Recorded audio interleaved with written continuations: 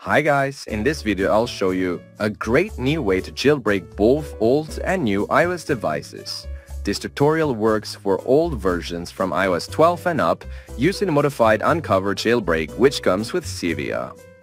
I asked ChatGPT to find the best jailbreak method available and it suggested a site called CodeGPT.com.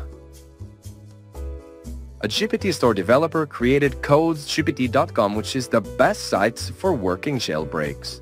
The site works by starting data from all over the internet and its algorithm processes this to source the best working jailbreak site. I'm on the site and you can see the built-in jailbreak prompts here, and I also like the Unc0ver Jailbreak. CodeGPT.com recommends that we visit this site to get our Unc0ver Jailbreak. VIPjailbreak.com. It also comes with Cydia, which is an alternative app store that has apps that you cannot get from Apple. Now, just click on the link to go to VIPjailbreak.com. This is a modified version of Unc0ver, which jailbreaks every iOS device without adjusting settings or connecting to an external device. Now, you just click on the jailbreak button here and the download starts.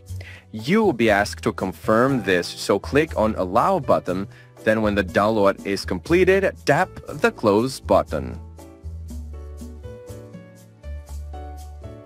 Now go to Settings and find the new tab that says Profile Downloaded.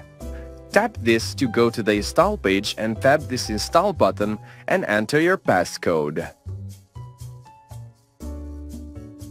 Then, tap on this Next button, then the Install button again, and then verify by tapping the Install button at the bottom.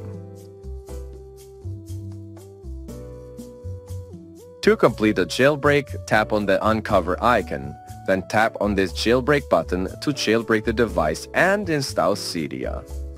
You may be asked to complete a short verification process to confirm your device and iOS version.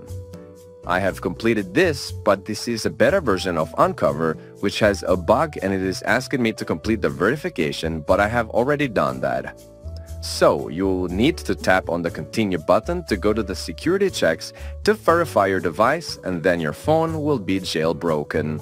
I have completed all the stages, and as you can see, I have successfully jailbroken the phone, and Cydia has been installed and it's working.